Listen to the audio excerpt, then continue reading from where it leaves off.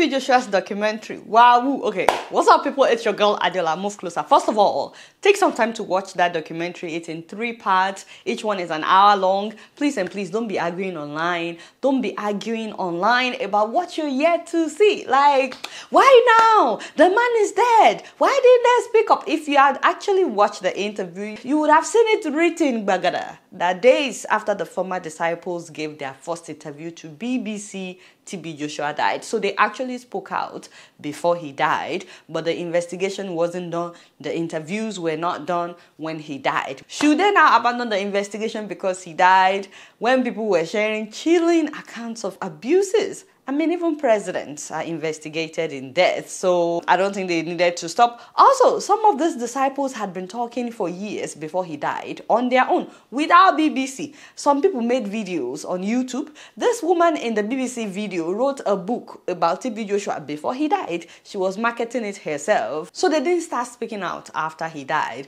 Also, I've seen people saying things like, but why is BBC doing a video about a Nigerian pastor? They want to bring Nigeria down. I said, hey. Again, if you had actually watched the video, BBC did not say anything about TB Joshua in that documentary, in that video. His disciples did. His former disciples did. And many of them are Nigerians. Should it matter on which platform? I mean, it's like if the people around you decide to speak to the media about you, will you now fight the medium? Some people are saying, well, there were white people among them. It's a conspiracy from the UK. My dear, he had white people among his disciples. Should they not talk about their own experience? I mean, that wouldn't be balanced.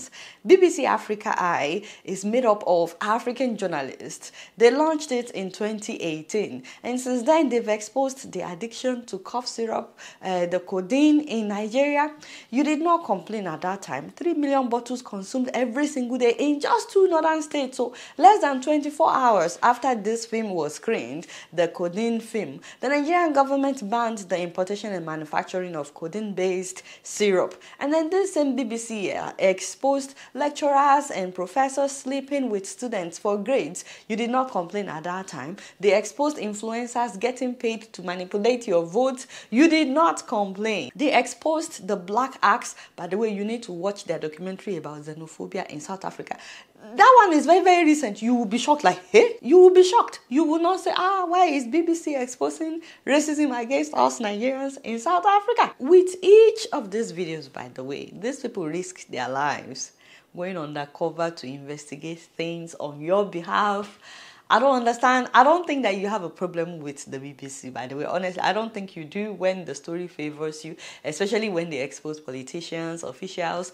I think the problem is that they touched your man of God. Ooh, they touch your anointed. People are copying and pasting comments like, oh, this is mental colonization. Would a white organization do this against themselves? I say, shoot, where have you been? In the UK, in the US? I can't even count how many times fake men of God have been exposed. I still remember the Catholic Church saga. In Baltimore alone, more than 150 Catholic priests and others associated with the Archdiocese of Baltimore reportedly sexually abused over 600 children. In fact, there's this pastor that was very popular for, how he scammed people, Peter Popov. You just Google him. I know a lot of Nigerians still watch him. But Randy took a scanner to some of Popov's crusades and picked up radio transmissions. Turns out, the voice Popov heard wasn't God's, but his wife's. I'm talking to you. Can you hear me? If you can't, you're in trouble. They will ask for people's information as they're entering his church, including their health challenges. People will write all these things down. They will give it, and his wife would be reading it to him on the pulpit. He had very small earpiece. Popov's wife, Elizabeth, had previously gotten personal information from people in the audience and then fed it to her husband electronically through a tiny earpiece. And so he will be calling out people's name. Oh, I see, so. You have so problem, and those people will be like, Papa, how did you know? Jody Dean. Jody Dean? No, she should be right there on your right side. Okay, she lives at 4267 Masterson. 4267 Masterson. I can see the angels of God all around your house. And then you have some people that keep saying, oh, this whole BBC thing, it's all a lie. They're lying against the man of God. I'm like, are we, like, what? We're still doing this? People have been speaking out about TB Joshua for decades. Not like 1, 2, 3 years, decades, my people. In the 90s, Iriaye, that show, several people had spoken up. One woman like that said that TB Joshua should do DNA test if he's saying that he's not the father of her child. He don't take. And some of these disciples had been speaking out for long as well. It baffles me that those who knew the man, those who lived under the same roof with this man for years, including his own biological daughter, are telling us that this is the kind of man that he was. But you that is watching him on TV, you are saying they're lying. You see, this is why people don't talk. When someone has been idolized by the public, if they happen to be abusive, people don't usually believe they are victims. And I'm not attacking Christianity as some people would think. Myself, I'm a Christian.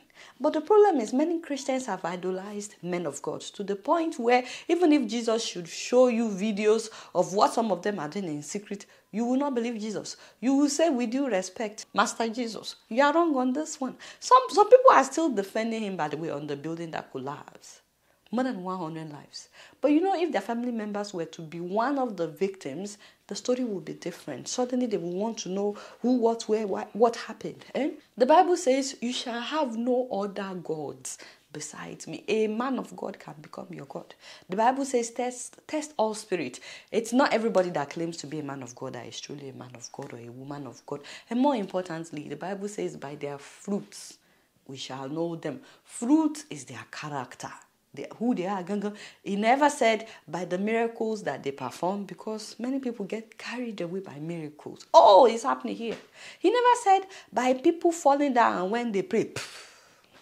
He also never said by their giving. A lot of politicians go to churches to give their tithes now and give their offering. But beyond the giving, what kind of person are they? Are they embezzling money? Are they collecting bribe? Are they buying people off? Do they have a hot temper?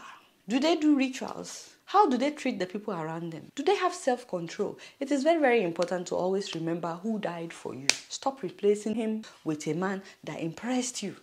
You know, I watched a movie last weekend called Exposed by Seun Adejumobi. It's about a man of God with a secret addiction to pornography. Exposure is always the antidote for a double-faced person. They fear being exposed to more than anything else. You know, many of you that are abusing your wives, for example, you are abusing her with words, emotional manipulation, or you are hitting her. If we can watch what you are doing on a big screen, just for like 5 minutes, you will suddenly stop. But guess what? The host of heaven is always watching. I wish we will always remember that. You know, in this movie that I'm talking about, Exposed, you will see how people make excuses when they are not ready to change.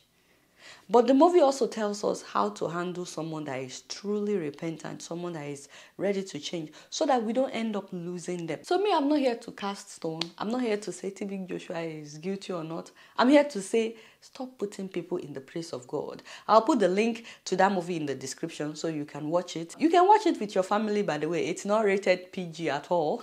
They actually tried. They actually really tried. In fact, they have some really funny scenes, you know. The way Pastor was looking at Emily that day, the last time I looked at a lady like that was when I was in the world. In the spirit, we don't look. We see. Kai. The moment you understand the kind of gift, what you carry inside of you, you neglect all the side talks.